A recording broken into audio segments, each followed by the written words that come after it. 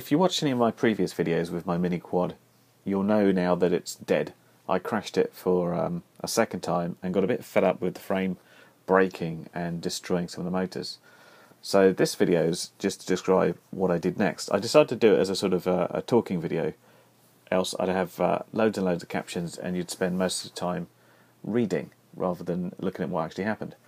So here was the state of the previous mini quad. Basically I ripped all the electronics off and then I decided I was going to rebuild it from scratch using basically bits of wood.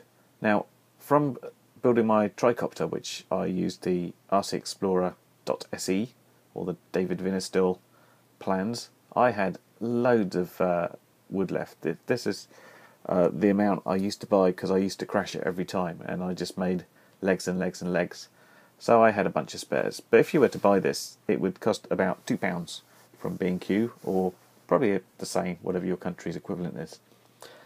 One of the things I decided to do differently on this one is try and take away the compromises I had to do with keeping the quad very small last time. One of which was buying these very small 850 or 950 milliamp batteries, which would last about 4 minutes, but after a couple of minutes or any serious throttle work would beep away as the voltage would sag into the sort of alarm zone on the KK2. So I had a bunch of these 1.6 lipos, 2-cell still, and I thought I'd like to try and use those, even though they're a little bit heavier. But that was the target I was looking at. The other thing I wanted to do is use a standard immersion VTX and not one of these little mini ones that A, I didn't have the internal receiver for on my Fat Sharks, and B, aren't very well filtered, so I had problems with lines on the video. So I got my bits of wood together and pretty much laid out how I thought it should go. I'm not using any maths or any real design here. I'm just looking at it and say, well, that looks about right, so that's what I went with. I decided to try and use some of the things that David Vinestill used, or the techniques he used in his tricopter build, which was zip ties, as he calls them, and lots of very basic things like that. So firstly, I just drilled out a couple of holes. Obviously, I tidied this up so the motors wouldn't rub. As these were much smaller motors and I couldn't thread the cable tie through them, I then cut a couple of notches in the bottom for the cable ties to go into so they wouldn't move, and then mounted the motor on that way, and they're pretty secure and they don't move around. After that point I decided where the electronics were probably going to go, and I came up with another couple of bits of wood that I'd kind of build little shells with and put things on there. After a couple of days I got the nuts and bolts I needed, and I realised I had to cut a couple of notches in some wood just to pass the wires through. But the basic shape was there, and it seemed okay. It didn't seem too heavy, obviously a lot heavier than the original weak frame, but I still thought it would hopefully be okay. Next thing, moved on to electronics. One of the problems I had, as mentioned before, was that if a leg snapped, because the motors and the ESCs were soldered into the arms, the motors were getting the wires ripped off, and basically the motors were destroyed.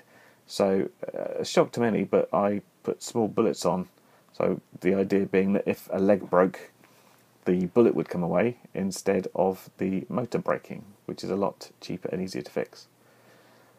I also, taking another leaf out of the tricopter build, decided not to have a power distribution board, and instead made up a big cable like this, basically bringing all the electronics, or all the electric current I needed, into one big lob of a wire, and then shoving it all into an XT60, as I did here, which went reasonably neatly.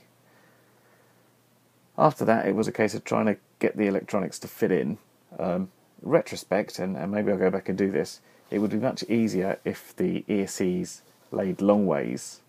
As they are here, they're sort of kind of slightly overlapping and at funny angles, and I had to, well, I couldn't get the exact lengths I wanted because where the motors had been sort of knackered before, the wires there were all a bit frayed and not much to work with. But it all looked okay once the top went on. Sort of out of sight, out of mind is what I went with. So that's how it looked after I got most electronics installed there. What I needed to do though is do something with the little 808. So what I did, I built up a little camera platform using these little bits of rubber hose and some Velcro, and epoxied that in. The idea is that was hopefully going to take away any vibrations from the frame. And there it is. That's what I eventually came up with. You'll notice that there's a horrible linear polarized antenna in the back of the VTX. I found out I didn't have any right-angled connectors or any antennas that were right-angled, so one of those is on order. So in the meantime, I got on with maiden in it. So the first thing I did was just do a bit of an indoor hover. I knew it would be reasonably okay, or so I thought. So it's just in auto stabilize here on the KK2, and it seemed to hover quite happily and quite stably. As expected, the extra weight did mean it was slightly over 50% to get it into hover. So obviously I wanted to do a bit more here to see when going for a longer fly or in the air a longer amount of time, I needed to make sure that the ESCs or the motors weren't overheating or anything. So that meant going off to the field.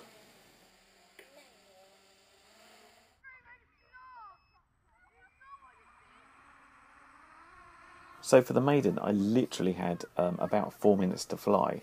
But by happy coincidence, Richard had come down to do a bit of tuning on his tricopter and was able to provide me with these external shots just of this takeoff, a quick flyby and a landing. But let's flick over to the FPV footage.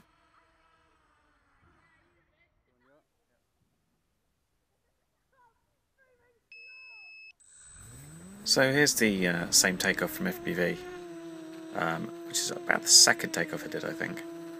And it's pretty good. The look from the camera is fine. It's an 808, so it doesn't handle the light very well. But the speed seems fine, and it handles okay. The only thing I was picking up is that we were getting a bit of wobble from the motors. I don't believe this is a sort of vibration on the camera thing. I think this is very much the motors are having a bit of a squabble about trying to hold the attitude correctly. So it just says to me I need to go and retune that. During the flight I had a battery disconnect from my Fat Shark, so I couldn't see anything. So I put it into auto stabilize and let it come down, which it did with a little bounce, but the stability of the frame and the strength looked pretty good, so at this point just took off again and it was absolutely unscathed. The only thing I'll be doing is changing that battery.